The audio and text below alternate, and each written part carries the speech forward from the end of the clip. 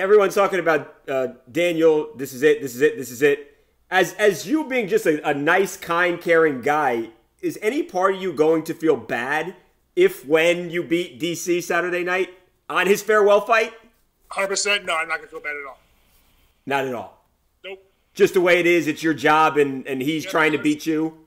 He likes winning, so do I. But unfortunately, he's got to fight me for his last fight, which sucks. Yeah, absolutely. So I'm on YouTube the other day, and I come across this video, and it's Steven Seagal teaching these secret moves to DC. One, have you seen this? And two, does that concern you? You know, that looks like an old video. It is old. It is old. So I saw like a split second of it. I was doing something. I saw that though. But yeah, I mean, listen, dude, Seagal's a savage, bro. So you gotta watch out for that guy. Right. I guess theoretically, DC, if he had any special moves, probably would have used them in one of the first two fights, right? Exactly. Now, I know that you were asked during the press conference about retiring. There's no way that this is your last one, right? I know you said you think about it. Anyway, realistically, this is it for you on Saturday night. No, man, I feel great. Honestly, I'm in the best shape I've ever been. Honestly, I'm 37, about to be 38 here next week, and I'm in the best shape I've ever been, man. I think it's more, I trained just to keep, so I don't have a dad bod. You know what I mean? Yeah. It's more, but honestly, I feel great, honestly. And just one thing I think me and my coaches, man, we're like a family.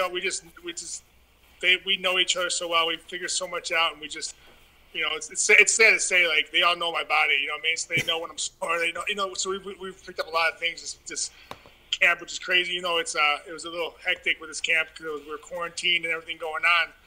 We found a lot of good workouts and did the best we could, man. So, but it was crazy. It was a lot of fun though. We always have fun in camps, but this one was especially more fun because it was more intimate. If that makes sense. Yeah. No. Absolutely. I know everyone always wants to ask what's next, and that's kind of weird because you're about to step into arguably the biggest heavyweight fight of all time. I've talked to Francis, and Francis has said, "Hey, I want another crack at Stipe." You brought up Blades.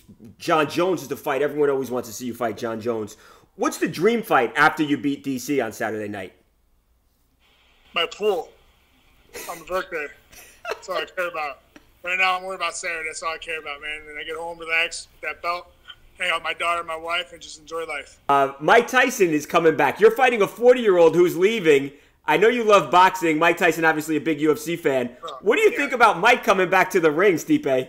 Looks like a savage, bro. Like, oh my God. He was watching him do pad work. I was like, Jesus.